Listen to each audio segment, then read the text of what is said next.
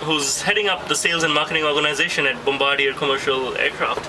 And today, right now, we are sitting in the brand new C-Series cockpit.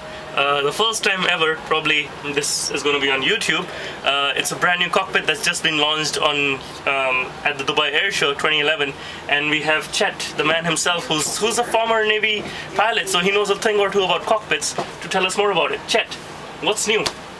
Well, this is a phenomenal cockpit. First of all, this is the state-of-the-art in flying.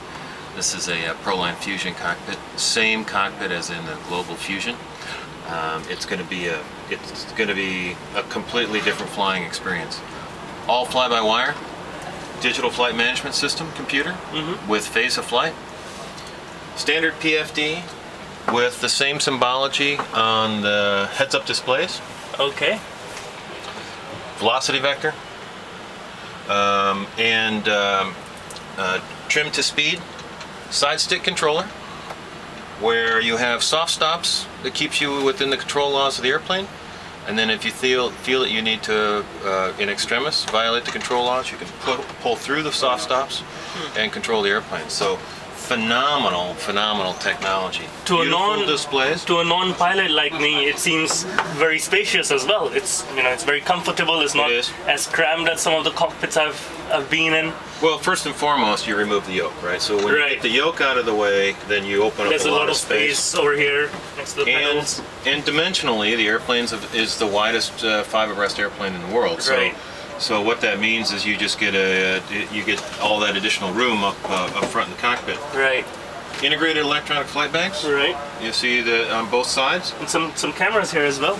And then on the other side, you have cameras for both camera on the security door, and then you can also have camera into the cabin. That's a requirement for many of the European carriers, etc. Very impressive. This is an all-airspace cockpit. So this is a cockpit that will be RMP 0.1, Cat 3B capable. It will fly in any airspace and also be able to do RMP 0.1 approaches. So just a great set of technologies. Collins did a phenomenal job in connection with our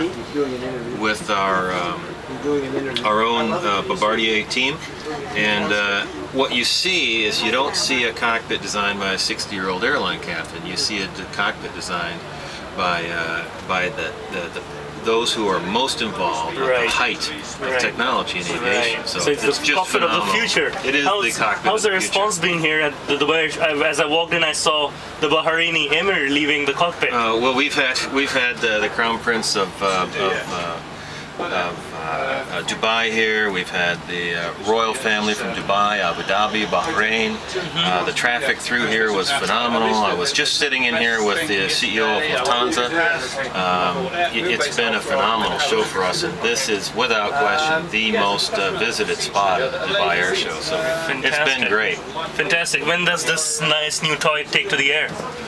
Probably later part of next year, and then this full systems integration lab, it will be up and running here shortly in next quarter, and we have a full cockpit up and running at Collins today. So we have 4 or 5 cockpits being built today. One in Montreal, one already operating in Iowa, and then we'll have simulator cockpits coming together as well. Fantastic, Chet. Well, thanks for joining us and doling out all that knowledge about this cockpit. And it's beautiful, isn't it? Yeah, I look forward to flying this plane. It's really modern. Oh, it's great. Fantastic. Thank you very much. Easy to fly. Yeah.